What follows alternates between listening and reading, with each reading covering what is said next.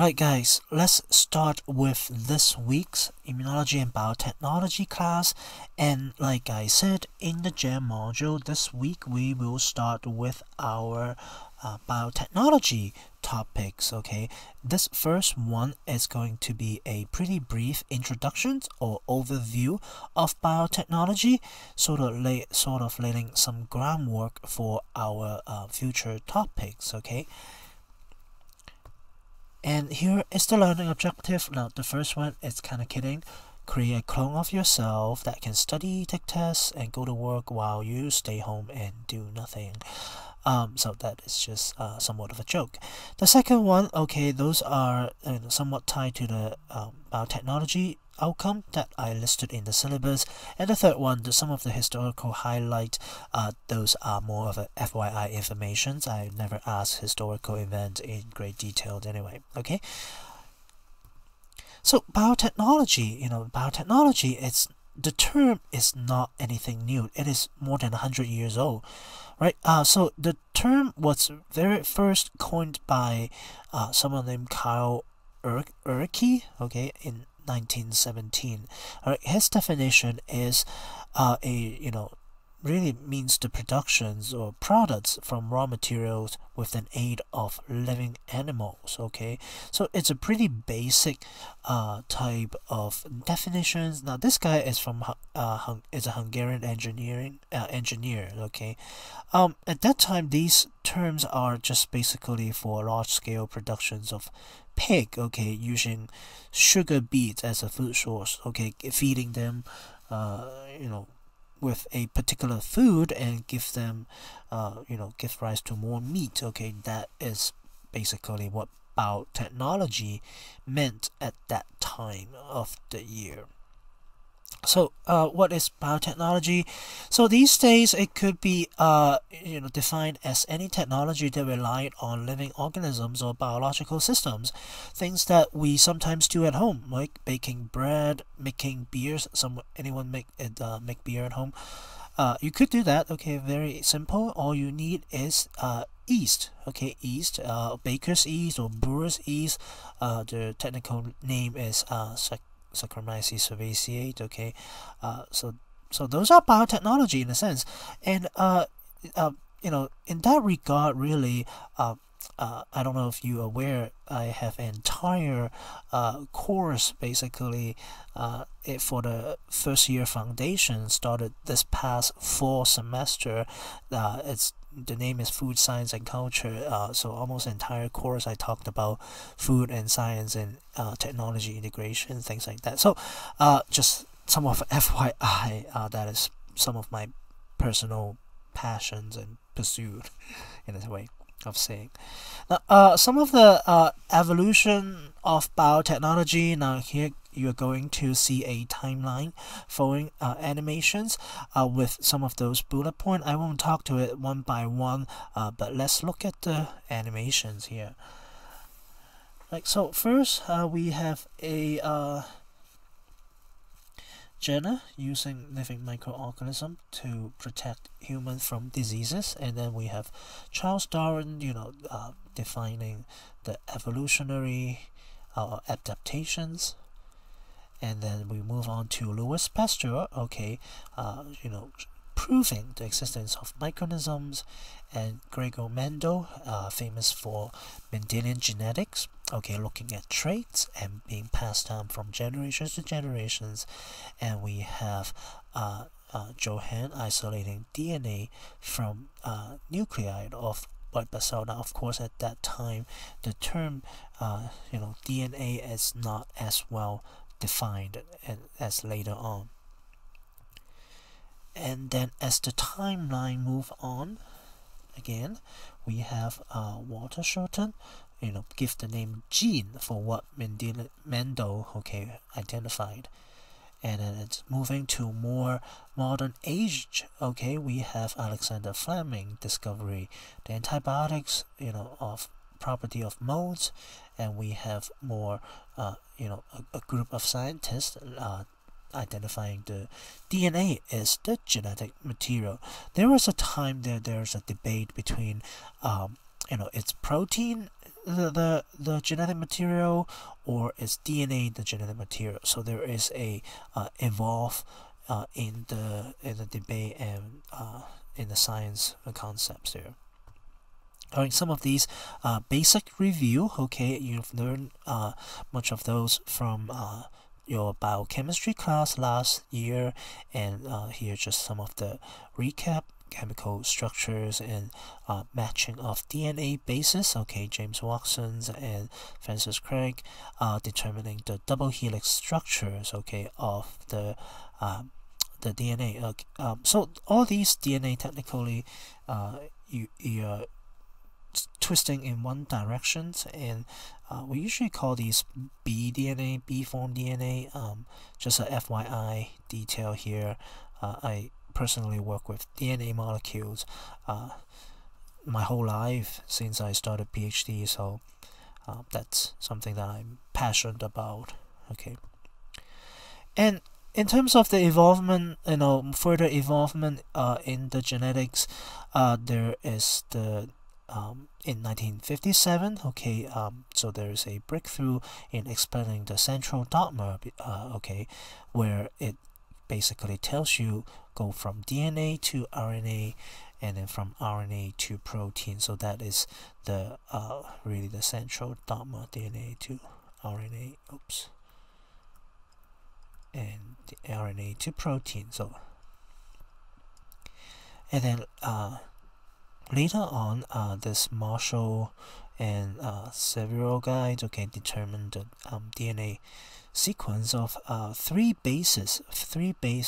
nucleotide base is what it constitutes to a specific amino acid that lead to 20 different amino acids, which is the basic building block of our protein. Right, so you learn all these, so I kind of go through it very briefly. 3 bases, ATG, and each of those, some are overlapping, and that will yield your amino acid during the transcription process.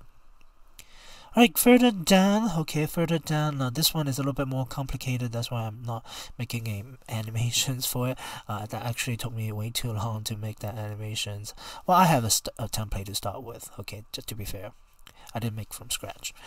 So, in 1973, okay, so Cohen and Boyer, okay, produced the first recombinant DNA organism, okay, so that is really part of the breakthrough which lead to recombinant DNA technology and the beginning of genetic engineering. So that is all the biologics, okay, we've been talking about in the GEM module. It's pretty much they all start from the basic concepts of recombinant DNA technology there, okay, and then lead to monoclonal antibody productions, and then later on, rather than having a specific scholar, okay, 1 or 2 scholar doing the work, there's a boom in biotechnology industry. Jen and Ted, one of the pioneer in the industry, okay, producing first human proteins in microorganisms, okay, and then leading to producing insulins from E. coli. So E. coli can be manipulated in many ways that can produce many proteins that we want. Alright, further down, Jen and Ted again produce human growth hormones and really, transformed, the industry in a way. So looking at the details of what Jen and Ted producing the looking at the detail of insulin productions, with E. coli cells, basically it was a synthetic versions of human insulin gene was constructed and put into a bacteria, okay, with a plasmid. We're going to talk about these plasmid, which is circular, small circular DNA with a recombinant genes in there and lead to protein productions. So that was the a little bit more detail. So you're putting human genes essentially into a bacteria. Now further down with the evolution of biotechnology, now it's still not recent. Okay, we're talking about up to 20 years ago, and there is more of a legal aspect to it. Okay, as more of the biologics are being produced, they were saying that okay, genetically manipulated organism can be patented. Okay, so they are so basically this give you more incentive, give company more incentive to spend resources to investigate in those genetically manipulated organisms so that they can profit out of it. Further down, it's just some of the hallmarks of certain recombinant protein hits in the history. And again, these things are just for FYI. I won't ask you really in detail that at all. Alright, and then one of the more famous thing, Dolly, and I remember seeing the news when it came out, when they announced there is this clone sheep, okay, first mammal being successfully cloned from a adult somatic cell, i.e. cells that are not from germline, not your the sperm cells or egg cells, okay, any type of cells, okay, called somatic cells. And like I said, I remember seeing those in the news back then. Probably chances are you were not born yet, okay, so that makes me feel old witnessing the birth of Dolly. Okay. Anyway, so in a very brief way, now these are, like I said, pretty old technology now, in terms of getting the things done. Now, are we doing it good? That's another question. Really, it took then an egg from a sheep, remove the nucleus, and then take the nucleus from a different sheep, and sheep one, and then putting the nucleus into the surrogate mother's egg, and then implant it back to the mom, and then give rise to a sheep with the genetic material from where it carries the nucleus. So that is the idea of the entire cloning there. And since then, there's so many different mammals are being cloned, particularly in some countries like Korea. They are very good at cloning dogs. For some reason, they are better. Dogs sometimes they are difficult to clone. So just some of the trivial thing. And these days there's a bit less research in cloning. I feel like there's less scientific paper being published because again these are old, and okay, you clone an animal, then what's next? Okay, what part of the problem is premature aging. Okay, when you take the DNA from the original, take the nucleus, for example, from sheep number 1, the first step here, the gray face sheep. Okay, depending on the age of that sheep, okay, if it is at 5 years old, you take that DNA, what it gives rise to the animal, even though it was first born, it would be 5 years old in the cellular age. Okay, part of the problem here, we're kind of going beyond the slide, but which is okay. Part of the problem is here we have a chromosomes. Okay, all living things here we have chromosomes, and in the chromosome here there is this cap here, telomere. Okay, telomere is some of those things that DNA, with each replications, these telomere would be degraded, would get shorter and shorter, so and then lead to that has been tied to aging process. Okay, telomerase is the enzymes that would degrade these ending there. So when at 5 years old, okay, for a sheep, it's way shorter than a sheep at a natural 0 years old or firstborn. So you carry these genetic material to this clone sheep. Basically, you're carrying over a 5-year-old cellular signature to a newborn. So that is one of the biggest hurdle in cloning animals. So that is premature aging. There's nothing we could do about manipulating these telomerase activity yet. Okay. Now, on the other hand, if you learn how to manipulate it, people can combat aging. So other than these cloning animal and doing research purposes, there are other practical usage very commonly in agriculture. Okay, so you're basically putting genes, putting genes into animals, make them grow faster, grow more lean meat, or some other more be more disease resistant. So for food production, in a sense, they are good, increase food yield. Right, plant is one of those area that is frequently being manipulated to increase crop yield, resistance to disease and stress. And at our own Wilkes University, all right, Dr. Terzaghi, Dr. Terzaghi, all of you that are from Wilkes, did undergraduate at Wilkes, had him in Bio 121, I believe that is the course number. So he's a plant biologist, and he's actively doing these genetic manipulations with plants in the school. In the school. So he's frequently investigating putting the resveratrol producing genes into other plants. Resveratrol has been tied to benefit from it's the beneficial compounds that have been identified in wines and things like that. So this has been done. Plant genetic manipulation has been done everywhere now. Right, industry.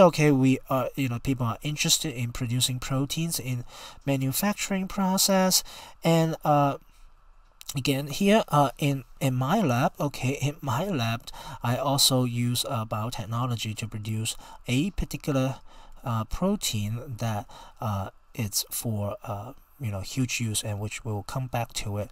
Right, so the protein that I produce is TAC. TAC. We'll talk about it when we talk about in the content of it. Right, and then environmental. So basically, they try to build, or make organisms that can do different functions. Perhaps eat up the oil, or eat up other harmful compounds. So there was a project again between one of my former master students and Terzaghi. Dr. Terzaghi's project was to maybe we can investigate or creating a genetic elements where it can recognize a herbicide, and then maybe putting it back into a plant, putting back into an algae, and lead to making a bioremediation type of a plant which can degrade atrazine. So those are some of the things that we've been thinking wildly at Wilkes University here. All right, so that is the environmental biotechnology. Medical, all of those that we've been learning, all the vaccines, different monoclonal antibodies, many of those are being utilized with biotechnology there. All right, coming back a little bit, so I have one term I want to tell you guys. So you always heard of synthetic chemistry, we're making chemical molecules, and these days these biotechnology, particularly manipulations of genetic components, also lead to a field called synthetic biology. Synthetic biology. In a sense, I consider myself doing a little bit of those work where I manipulate a lot of DNA components, the basics of it. All right, some of the social impact. Clearly, when the GMO, genetically modified food, first came out, and people feel great, and then soon after that, people have concerns on safety. Are they safe? To consume? Are they safe for the environment? So those things are some of the concerns the general public have. And if you genetically manipulate too much of a microbe, so are they going to cause any harm?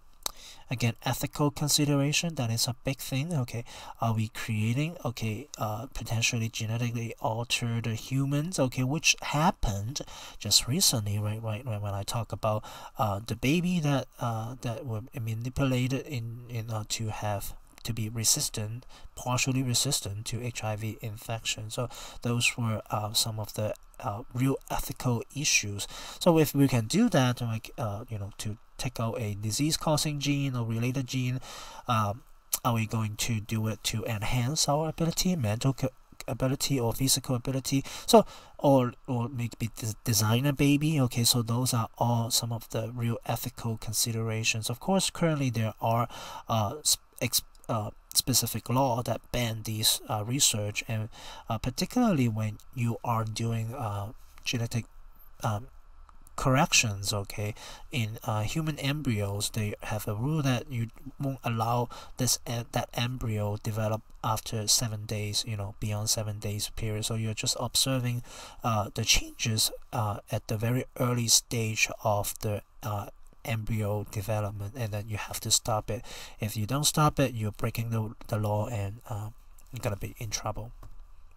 So here is a summary chart that where a lot of different fields of biology related field will feed into molecular biotechnology, and then leading to different productions of outcomes that we consumers or more laypersons are enjoying: crops, drugs, vaccine, diagnostic, and livestock. Okay, so it's impacting every aspect of our life in a sense. Like to talk about a little bit on old school genetic engineering. So I said it old school because these are techniques that are being done everywhere in academic, and they are not new anymore. So there are more new school genetic engineering, so-called the CRISPR-Cas9 editing. So those are more new school, but let's go with the old school first. Okay, so the definitions really is to modify the genetic information by directly changing its genome, with recombinant DNA technology. Right? So the idea is to insert a gene of interest from one genome to another, utilizing in vitro recombination. So basically those things are done ahead of a time outside of a cell, and then putting it back to the cell to lead to a change in the final product. No, we're not doing this. Okay. And technology, there is a term called cloning. Okay, cloning. Now, cloning, a lot of time people say clone. Okay, you think about Dolly or clone an animal or identical copy there. But in a scientific field, cloning, this term is actually not essentially all the way clone to an animals. Okay, a lot of time it's you're cloning a pieces of a particular gene or DNA into inserting into another organism. You clone part of the gene of interest. All right, that is done really on a multi what should I say? So this is done really a lot in everywhere. Okay, even at small places. So the strategy here is pretty general. You don't have to really memorize the steps in a sense. Again, these materials will be on exam 3, and I have not been able to decide what to do with exam 3 yet. We still have some time to think about it. So, take this chance just to enjoy and learn the material. In my opinion, don't worry too much about memorizing particular things. We can be very flexible in this class, to be sure. All right, and so the step here 1 to 5. The step here 1 to 5. And we are talking about, first we need some kind of a DNA from a donor, okay, to be extracted and isolated, and then we'll cut the piece of DNA out with sometimes with restrictive endonucleases. We'll talk about each of those steps in a greater detail, and then putting it back, okay, cutting it out, putting it back with a ligated or splice it back with a cloning vector that was compatible with the endonuclease enzyme, and then putting it back into the host cell. We have different process. In bacterial host cell we call transfections. In eukaryotic we do called transformations. Okay, and then you would need to use some tool to do selections to see if your clones are successfully being put in it with some antibiotic resistance and reporter genes. Essentially, okay, students, you guys, every class there are some of your classmates doing research with me in my lab, and we do a lot of these steps. Okay, we don't completely do 1 to 5, but essentially we're doing very similar process on a sometimes it's monthly, weekly basis, okay, depending on the project time.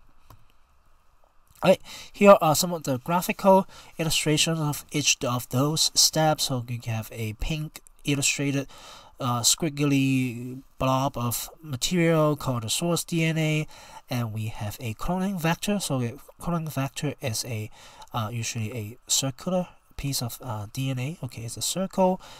So you need to cut it up. Okay, you need to break into a straight line and then tie it. Okay, and then put your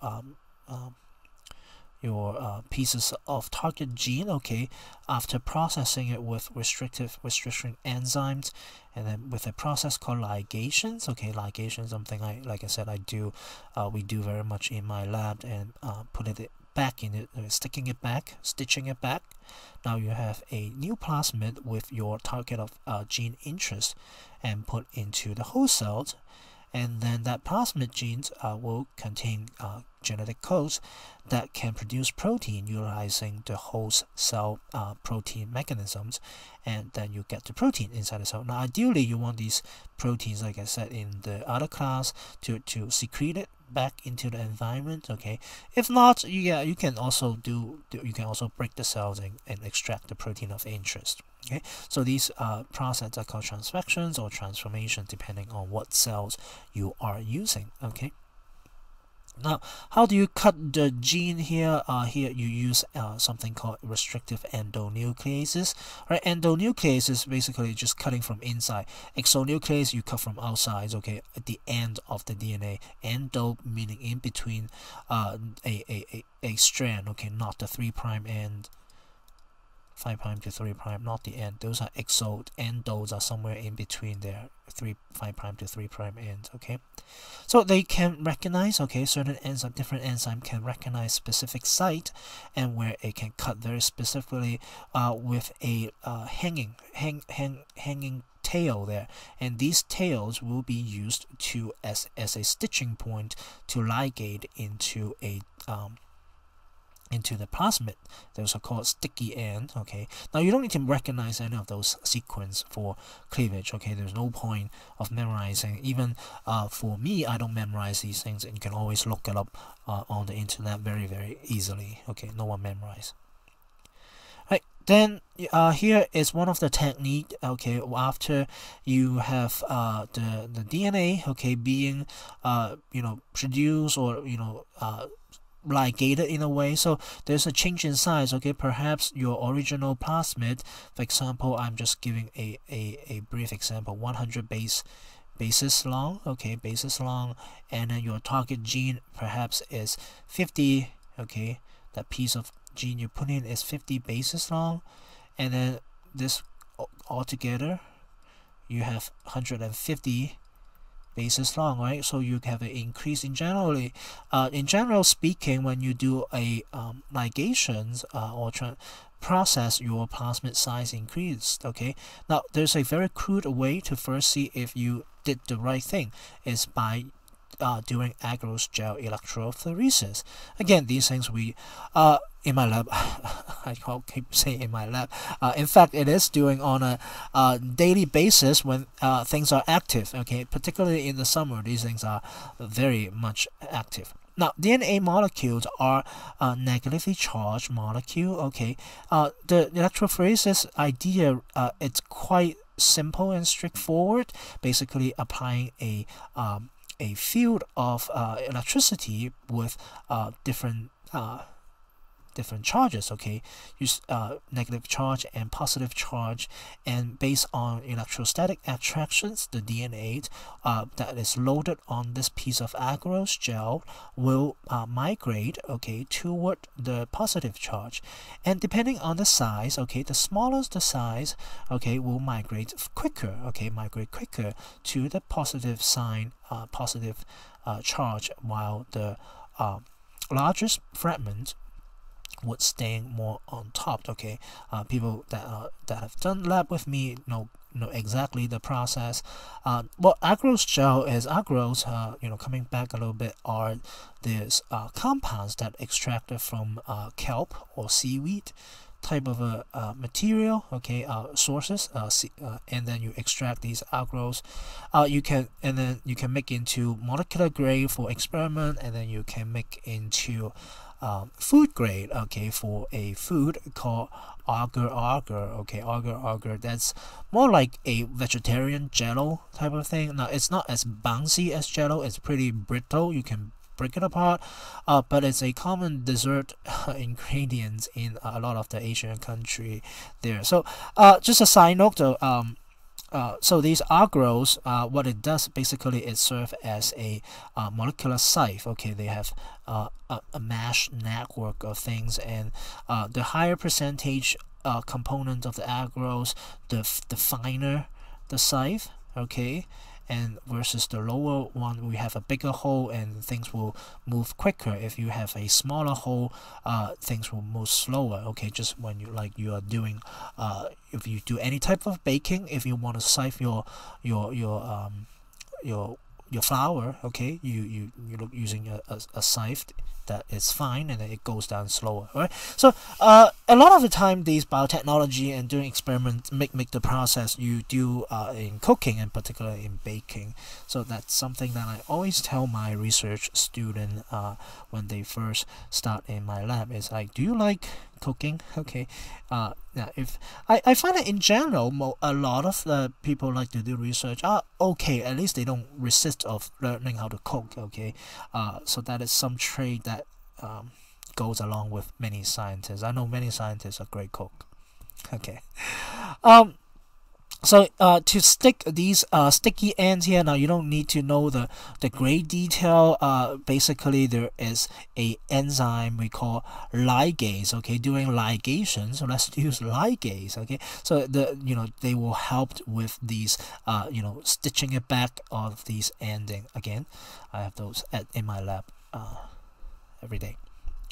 So some of the common restriction endonucleases, like I said, these restriction recognition sites are, these informations are widely available. It's almost no reasons to memorize it at all here. It's really FYI. The Echo R1, one of the more common one, okay, more of the common one that you may have heard of it. Now these are cut for a so-called sticky end. Some do cut for a blunt end, okay, where the thing being cut is a blunt, not doesn't have an overhang there.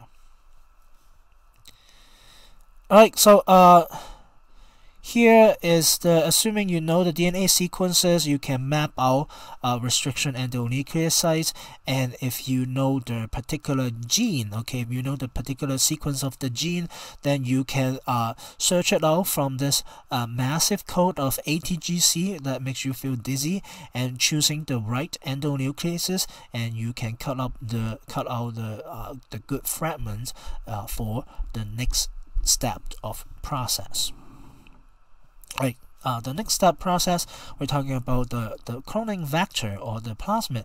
Like I said, these are the circular piece of a DNA. Okay, this is one of the earlier one. Now you don't memorize these names. Okay, just that here just for correctness or completeness. Okay, these plasmid have a feature where they can independently having a replicant that will generate protein if transformed into the bacteria cells.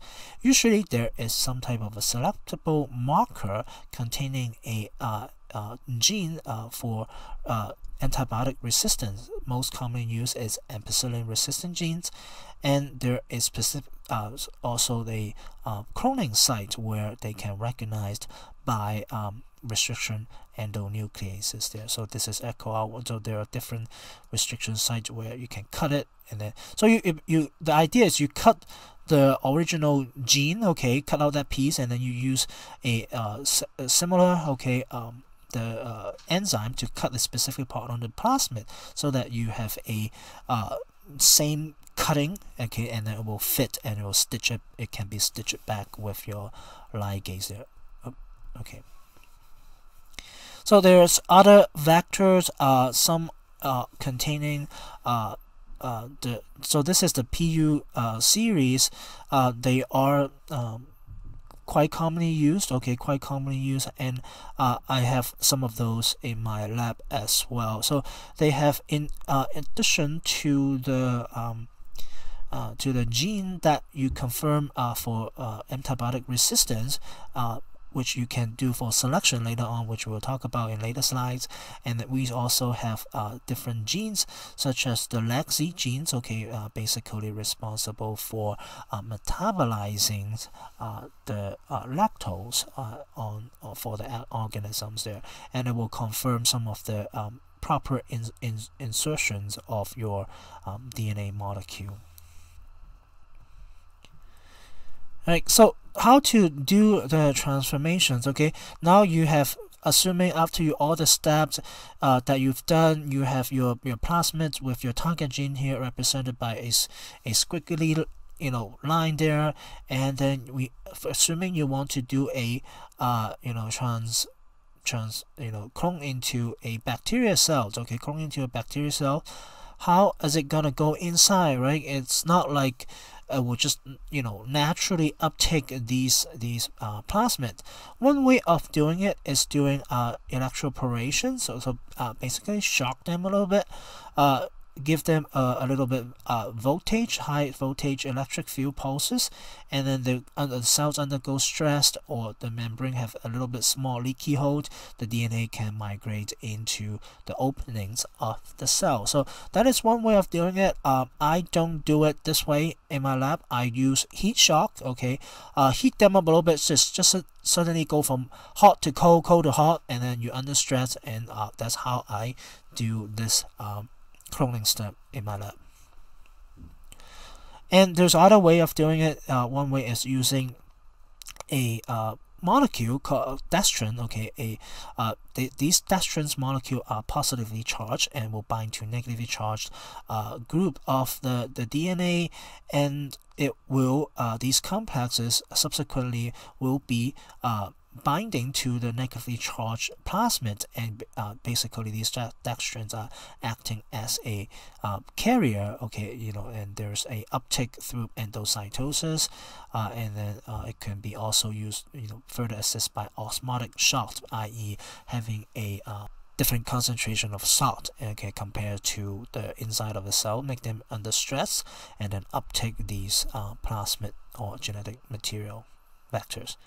So what are these antibiotics genes used for screening? Basically is, well, for example, you are having this ampicillin resistant gene in a vector. Now the bacteria, after the transformation, they have this original genome, okay, big genome here, and then now they have a small circular plasmid which can produce an enzyme, okay, basically a beta-lactamase, now that they can inactivate penicillins. Now with those cells that without this plasmid will not be able to resist ampicillin, and the idea, the quick way to screen for these bacteria is putting on a plate. I know you guys never had microbiology lab, but the idea is you grow these bacteria on the plate, those that with the plasmid will grow, and those without plasmid, okay, will not grow in this sense. So these are some of the basic concepts that I tell my students in lab every time they start doing these, the first time they're doing these experiments. So there's another gene, okay, it's a reporter gene. Okay, reporter gene here, I take one example, is the LAC-Z genes. Okay, LAC-Z genes, the idea is the insertions can sometimes interrupt, okay, interrupt the gene. Okay, now this is a second layer of screening. The first layer is to screen. Here is it. Do you have, right, plasmid? Yes or no. Okay, this is the first step, and here you are screening gene of particular interest, yes or no. Alright, sometimes you can have a plasmid being inserted into the organism, but that plasmid was not successfully ligated with the gene of interest. So you need something to tell you quickly, easily, if you have that particular gene. So that gene, reporter gene, is called LAC-Z gene. So in this case, the compound being utilized for screening is lactose. Right. So for an organisms that can successfully that have a complete LAC-Z gene, they will be able to metabolize the lactose. Now we have a special type of a lactose that is called X-gal. Now, don't ask me what X-gal stands for, because this is a very long name. A very long name for X-gals.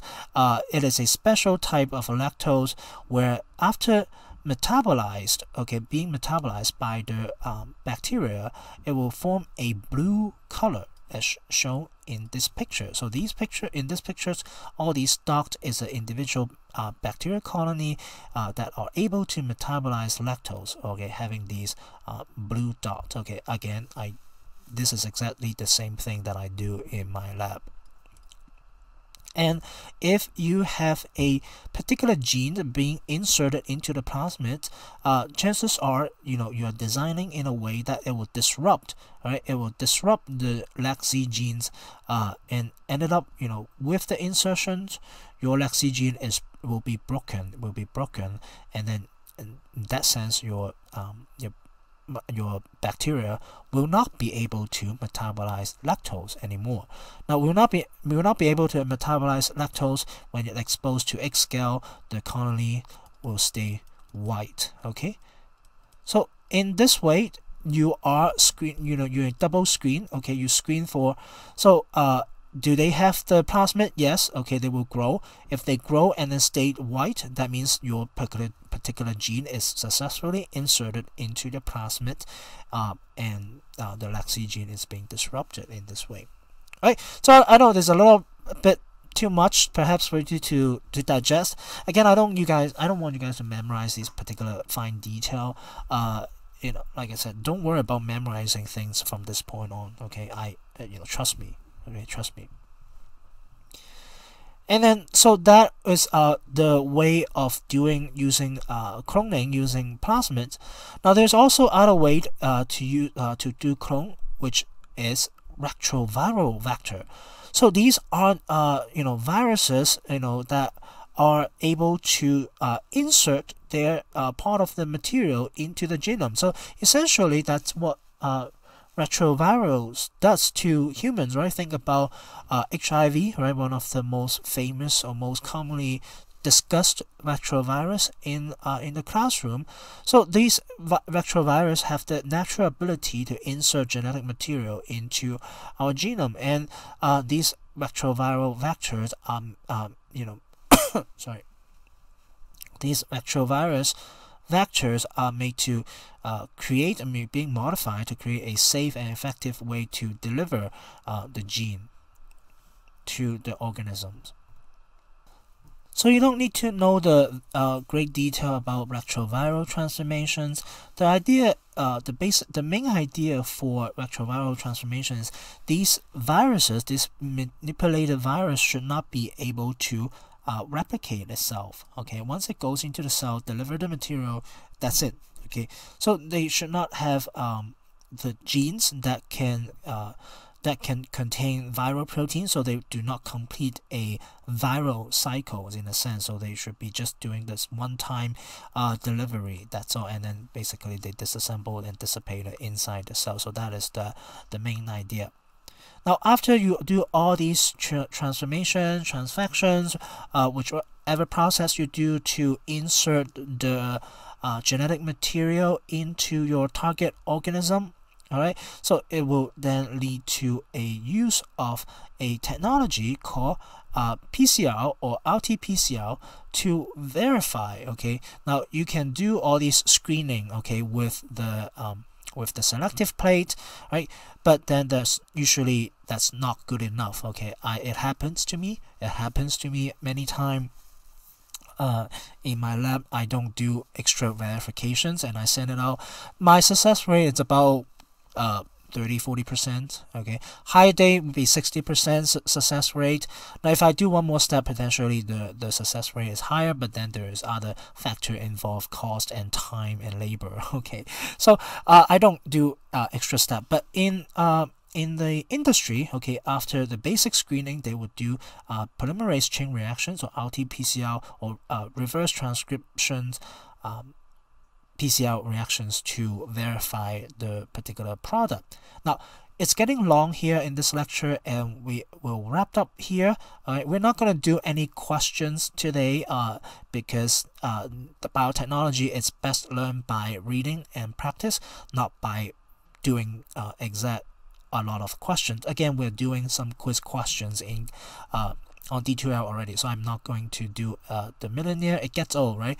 After a while, it gets old. So we'll not do millinare, and we'll wrap up this lecture.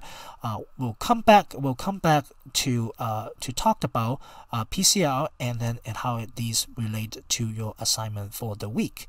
All right, and I'll see you in the next set of video.